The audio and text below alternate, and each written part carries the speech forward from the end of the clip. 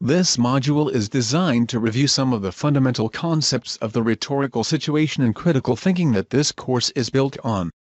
This review will give you a refresher on the vocabulary you find in the textbook, course modules, and major assignments. What is critical thinking? Critical thinking is linked to skepticism. Part of being critical means never accepting anything as truth without careful analysis.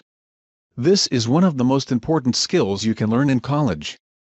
Being skeptical allows you to understand the complexity of ideas, and articulate your own beliefs with greater sophistication.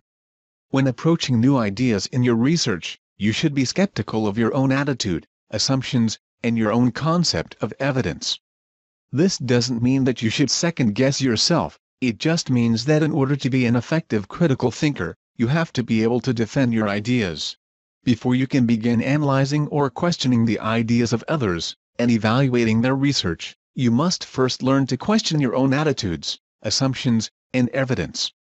The first step in skeptical criticism is investigation. In order to be useful, investigation needs a structure. We call that structure a heuristic. That may sound intimidating, but all a heuristic is a method or process of adopting ideas. I like to put emphasis on the word process. One idea leads to another, and so on.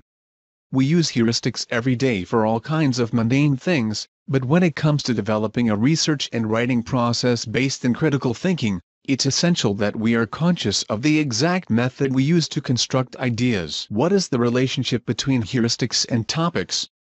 In order to begin developing effective heuristics for analysis of an idea, you should try to establish its topic, or topos.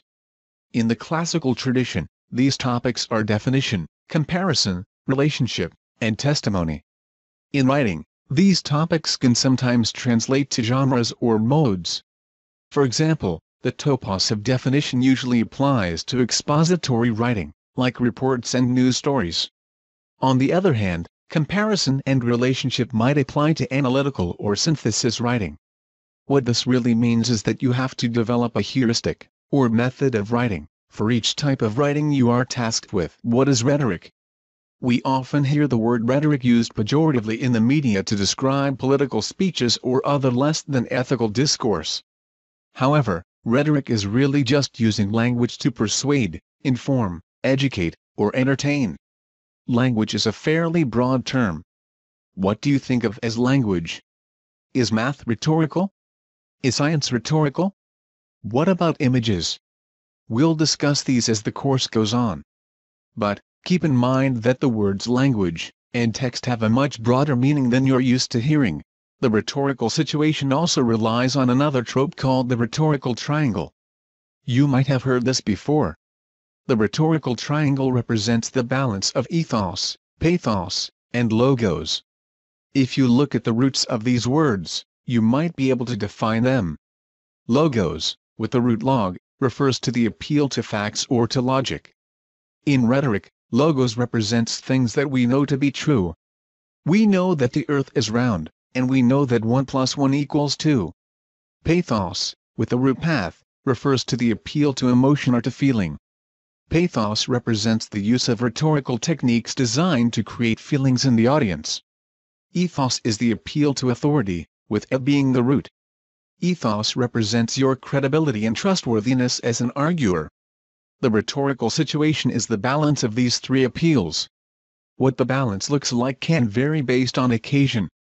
We'll talk about these more as the course goes on. The most fundamental part of the rhetorical situation as you develop heuristics to investigate and criticize your attitudes, means that you must consider how each of the things in this list impact your perception.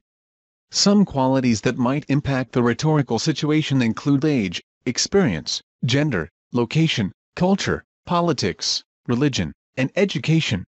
I'm sure you can think of other things. These are biases. These are assumptions that you probably hold close to your heart, but don't necessarily think about how they impact your perception of the world around you and the way you try to persuade others around.